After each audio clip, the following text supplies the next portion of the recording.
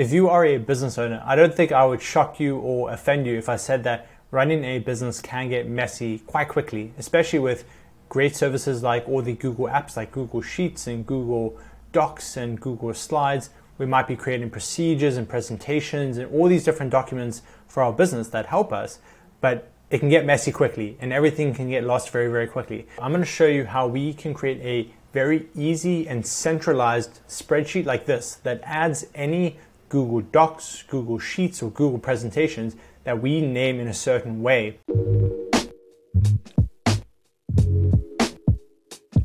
You can see here, I've added the prefix of my business name to all of these documents.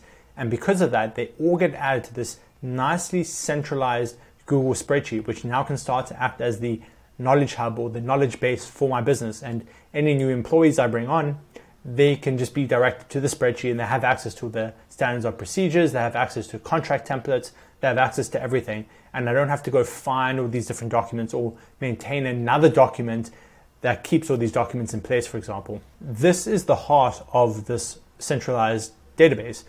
All we have is just a 3-step zap. And you can see in this case, I start this one with new document.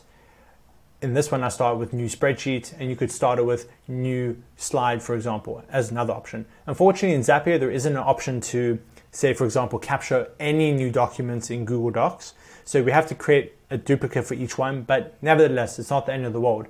But you can see they follow all the same structure and they're super simple. It's just new document in the Google Doc.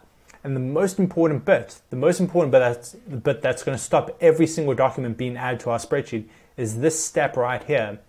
All we need to say is, if I edit this quickly, is does the title of the document start in a certain way? So title from the previous step starts with GWCA. And if you want to be even more specific, you could add in the dash, for example.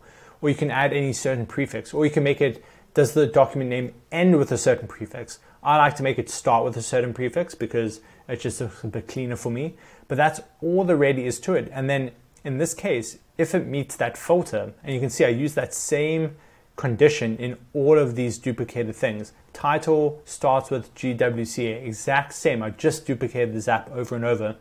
And then all I do is add it to the spreadsheet that we have just created. That's going to be our centralized database and our centralized base of knowledge for all of our team members.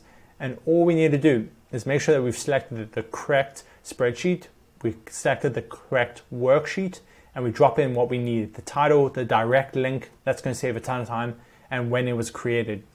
One important thing to know about this automation though is it's not going to catch if you update the name because it's not a new document, obviously. In that case, it's an existing document and we don't even have the option to monitor for updated documents. So that's unfortunately just a drawback of Google Docs and the integration it has with Zapier.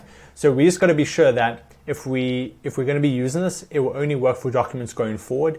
And we need to make sure that we add this prefix right when we start creating the file, as opposed to we name it and then later decide we want to add it. Those ones we would just need to go manually add to our now centralized dashboard. I hope you found this video useful. I'm trying to do more of these smaller, quick tutorials that I've found have been really helpful for either my clients or for my own business, and just showing you what the Zap needs to look like when you set these up.